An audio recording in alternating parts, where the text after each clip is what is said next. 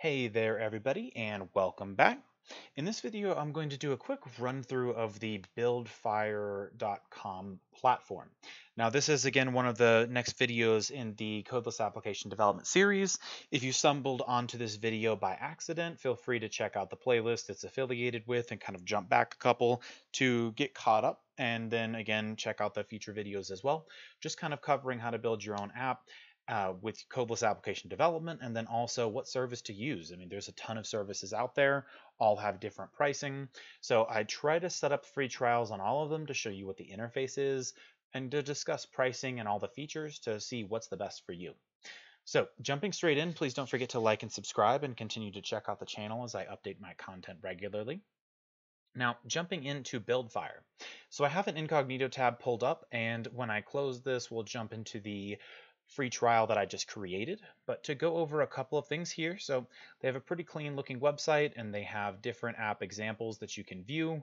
Looks like they have a pretty robust platform, especially as far as all of the tracking and engagement features are concerned. And so you can scroll through here in your own time. I'll put a link in the description. We can look at their features page. So you have a ton of different features here. But what I want to look at right now is pricing. So this platform has a really unique pricing plan. So Buildfire Plus is basically the talented design and development team is going to build the app for you. And this is going to be incredibly pricey, at least depending on whether or not you're an entrepreneur or you're an actual organization. So the pricing here, as you can see, the lowest package is $4,500. So it depends on what your actual financial needs are. But if you're just looking to kind of casually create an application on your own, then you would want to go to their app development platform. Now, this is still pretty pricey. I mean, if we're looking at annual or quarterly, so the lowest you could go would be quarterly as far as the frequency that you're making those payments. Annually would be where you're going to get the greatest price break, but this is one of the more pricey platforms. That being said, you will notice that you have right out of the gate, you have the Apple and Android functionality, so you can publish both the Google Play and the Apple App Store. So a little bit of a benefit there, but you do not get the iPad and Android tablet functionality. Not that that is make or break it for most, but just worth noting. Now, the one thing about this platform, they have an incredibly robust feature list. So if we're scrolling down, you'll see that we have Zapier integration for the middle tier and Zapier and upload custom functionality. But even if you just look under security and access, this is a pretty robust list to begin with. And this doesn't even take into account all of the additional features. So if we look under analytics, basic plan, you only get the download analytics, and the next plan you get app feature specific analytics, advanced push notification analytics, and user timeline. And then you also get segment analytics in the next tier. You get a very large set of notification options here, like custom user segment push notifications and quite a few others.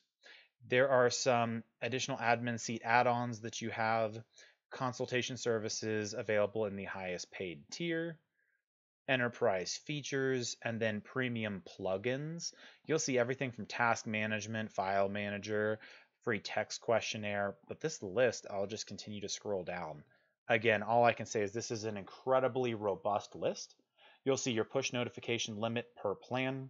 You'll see your active devices, so total number of users, then your storage, and your bandwidth per month. So again, very, very, very robust set of features here, but you are definitely going to pay for it. Now we'll go into my free trial. So I set this up before the video. It was pretty simple. Just clicked a general template when you click sign up in their website. And then you make sure that you specify it's a trial. I did not need to enter in a credit card. I clicked a sample template, which I believe you can change. And then I typed in basic information, email, phone number, sample password, etc. Now, this is the dashboard it lands you in. So out of all the platforms, I will say that initial impression is not exactly what I was expecting, but overall, definitely don't really have any complaints so far. It does look like they're really trying to push you to jump into their pro services. So we're going to jump to the home screen, which is where you're going to see your application on the right. Again, I haven't made any edits to this. So you'll have the scroll menu right here, and then you can check out all of the items in each specific menu when you click on it. So if you click on desserts, etc., you would be able to see your sub-menu items, so to speak. You have your sidebar here, and then you have your nav bar down here. So you'll see all of these different options when you click on the nav bar. So we will click on home screen again to go back to the home. And we will see here you have categories. So everything here in this menu is going to correspond to something over here. So if we click back, and I'm just going to try to get back to the home page on the app itself. So on the home page, you'll see you have breakfast, snacks, desserts, pastries. That references these menu items up here. And you can check analytics, edit, and delete those pages if you wanted to. So in breakfast, for example, if we want to see what's in there, you'll see sushi easy recipe, calabasa soup, and all of the individual pages. And you can click edit on the page and edit the options that are on that page here. You also have the option to change the design. So maybe you decide, I don't really like these menu items, they're too big. I want to go to more of like a pill-shaped menu item, or maybe these smaller circles. You can change here. You have the ability to adjust security options here if you need to. You can earn money from in-app purchases. You have your little upgrade button down here, and then the little tutorial here. Again, I'm on a free trial, so there are going to be some limitations. And then you have what appears to be a pretty robust series of different analytics menus. Again, as I haven't published this and I'm on a free tier, I doubt that I'm going to have a whole lot I can view, but it does look like they have quite a bit here as well. So next up, we're going to go to app components. You'll notice there are quite a few different menu bars here. So my features is first, this is what's essentially currently on the app. So you'll see, for example, if I go to the breakfast menu, this is the calabasa soup, which is right here. And this is a folder. You have a folder. So you'll see the little sub menu of what it is. So right here is home and it's time release content. You'll see what contact us is, etc. So you'll see all of these options. So you can delete the option and it'll disappear from the application. So for example, I will go ahead and I'll just click delete on this calabasa soup. And then we can remove that. And then when you're going up here, you can again scroll through, kind of see where everything is. So that was just a feature that was removed. And if we wanted to, let's just say delete this page. So you can edit the page by clicking on it. You'll see that you have all of your content here. You can add a feature. You can change, for example, we can go here and type in test. And you'll see it changes over here. You can change your image, the speed, and additional design options here. But if we wanted to go to our home page, and let's just say we wanted to delete this. So we would want to find the page that corresponds to where this item is located. So let's just say that's breakfast. You'll notice that calabasa soup was deleted. So we'll delete the plugin from the category. And essentially it's not going to be present on the app anymore. And then maybe we want to make any additional changes, you can edit those here. So next up, we're going to go here to Marketplace and browse for new features just to show you what you can essentially have access to. So you have this massive marketplace where you can find all of these additional features to add, and you can just click try right here. And this page scrolls down so you can see there's quite a bit of options. Loyalty notes, you can see people by Buildfire. So this is a pretty massive list of additional features. For example, Stripe for checkout, PayPal checkout. So it's a pretty big list. Now we will go to the side menu because maybe we want to make some edits here.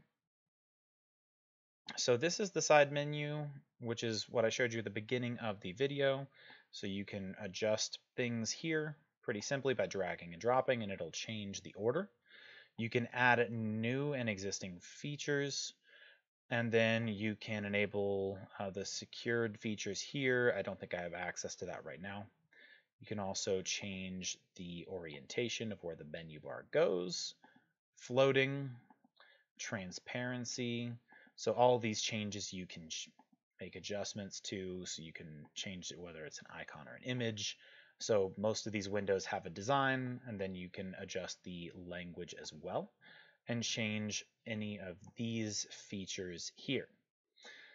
Then we are going to go to the nav bar, which is at the very bottom.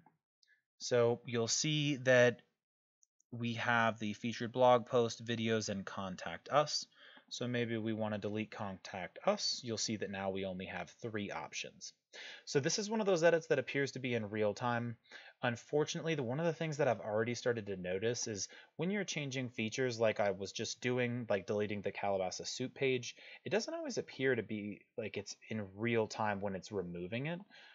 So that can be a little confusing, but most of these applications or app builders, you have the ability to kind of try it in real time as you're making it. So I wouldn't really hold that against them, especially as I'm kind of new to the platform myself.